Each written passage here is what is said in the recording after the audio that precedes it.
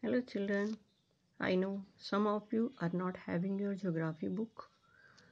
So I'm going to try to give you some information about geographical feature. I'll explain the terms with the diagram. So you may keep your notebook, pen or pencil with you. You can note down and learn it easily. Let me try it.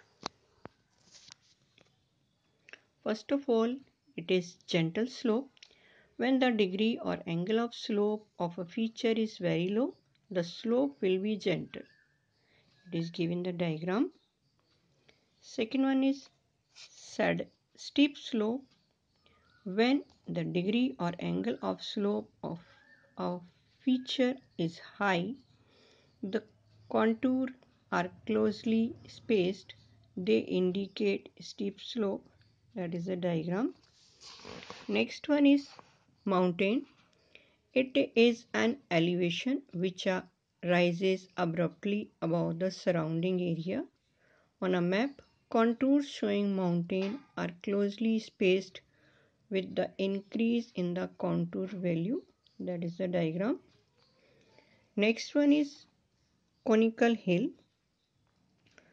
A natural elevation of Earth's surface smaller than a mountain is known as hill.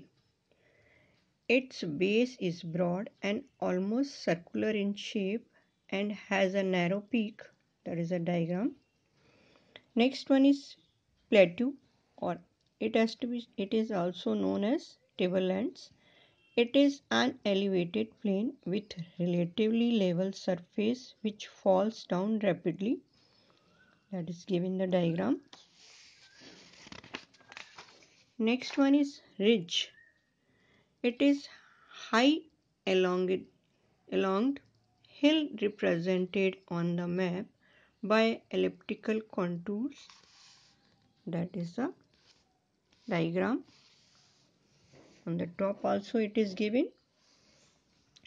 Next one, col or pass. A col is a short, steep sided depression on the ridge.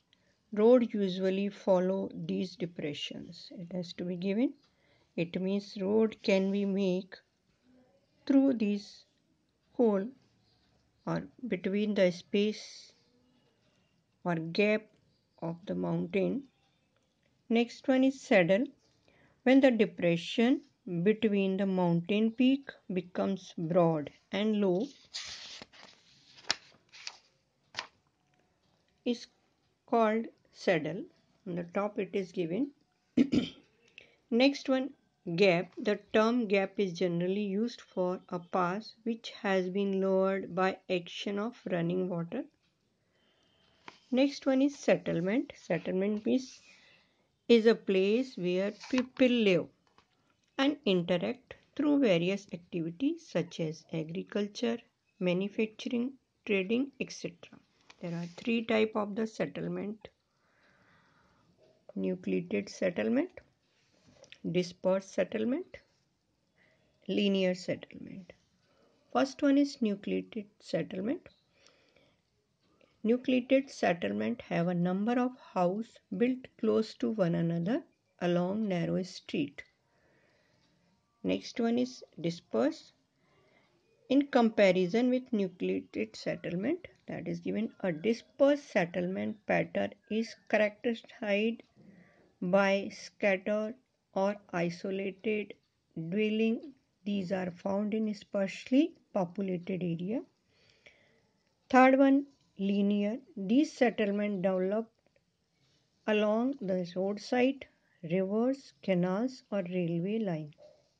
Here is the diagram. It is also showing on the topo sheet. To know the sparse area, nucleated area. So children, I have shown and explained the different diagram with their term. You may note down and learn it accordingly.